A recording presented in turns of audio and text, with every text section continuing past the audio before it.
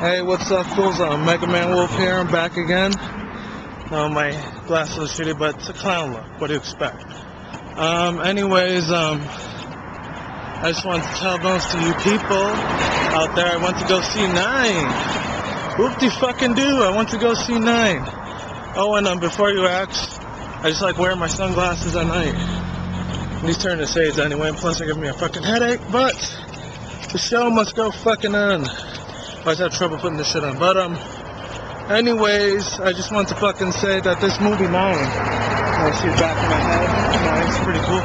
But, yeah, you know, I saw the movie 9. Let me tell you, I was pretty impressed. Pretty good review. I'd probably give it an 8 out of 10. It wasn't perfectionist. It wasn't the way that I thought it would be, but,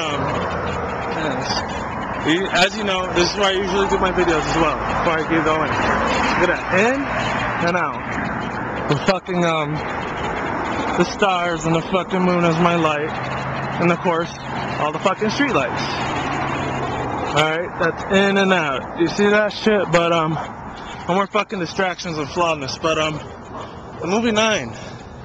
Okay, let me say, first off, Jennifer Connelly, I know I heard about her a few times. I know she's in that new other movie, Whiteout, and Elijah Wood, aka Mr. Frodo from Lord of the Rings. He also made an appearance as well, but it was pretty damn good for all I gotta say, you know.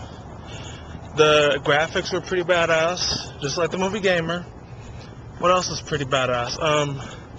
The voices and all that was pretty good. And need I say more? You know, the people that they got, I didn't know all of them except Elijah Wood and Jennifer Connelly. You know, it was alright. The storyline was very amazing. I gotta say, it gets an Oscar for that. So the whole plot of the movie basically is,